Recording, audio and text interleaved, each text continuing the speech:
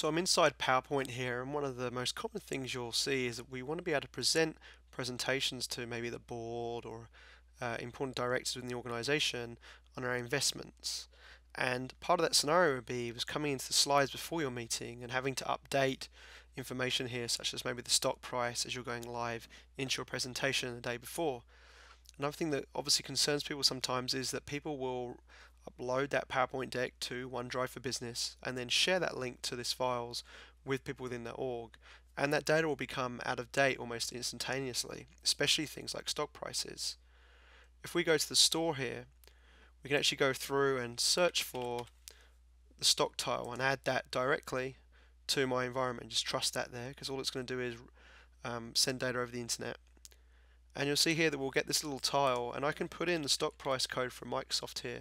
And you'll see what that's doing is pulling a live feed from the internet of that current stock price and the movement in here.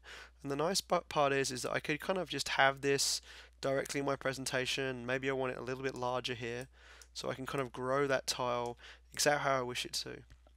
And for instance, I could even have more than one in here too. So I can go to my add-ins and grab the stock tile here, move that over to the side, again kind of resize this exactly how I want it, and go in here and put in something like Google as well.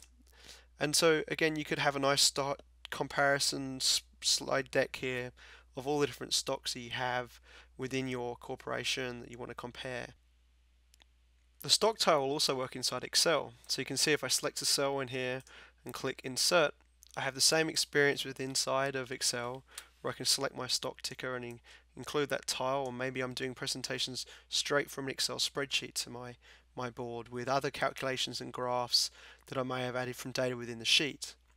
If I want to work directly with the information in here, what I can do here is maybe I'm going to keep a record of the shares that I've got in a particular stock, the price, and the value in the change percentage. And I want to check out Microsoft here. There's another add-in written by the same vendor called Stock Connector. What this allows me to do is I can come over here and actually enter and connect to Microsoft Stock, and it's going to ask me to put where I want the price of that stock and click OK. I can also come over to the side here, and as well as bind to the actual stock value, I can bind to the percent change. And you'll see when I click on that box, it's asked me to ask where I want that bind in, and I can just select that sheet. So in this case, if I had 10,000 shares of Microsoft stock, I could write a quick formula here that times that by the price, and that would give me a rough estimate in value here of what we were doing. What you'll see on the right hand side here is we can actually refresh this immediately by clicking here, or wait every 15 seconds to push those changes through, and naturally that will then update any of the calculations based on the stock price and that percentage of change. So this is a great example of using information stored outside of Excel from real world systems inside of your Excel spreadsheets and your PowerPoint presentations.